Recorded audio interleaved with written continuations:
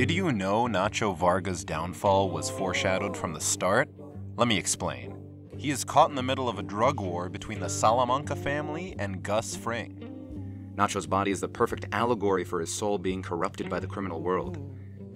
Before the events of the show, Tuco Salamanca injures Nacho's left shoulder, showing what side of the drug war Nacho initially starts off on. Later on, Gus Fring blackmails Nacho, and one of Fring's goons shoots him in his right shoulder. He gets revived through literal cartel blood flowing through his body. A scar from the Salamancas on his left, a bullet from Fring on the right, and cartel blood literally flowing through him. And now he has one bullet left to take back control. Subscribe to the Malmadius for more.